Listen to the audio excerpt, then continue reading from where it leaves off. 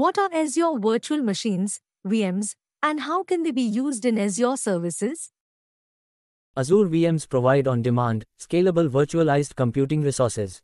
They can be used to run Windows or Linux workloads, host applications, and support various computing needs, offering flexibility and control over the underlying infrastructure.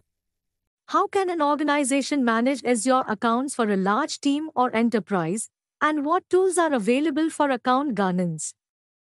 Organizations can use Azure Policy, Azure Blueprints, and Azure Management Groups to enforce governance policies, compliance standards, and resource organization across multiple Azure accounts and subscriptions.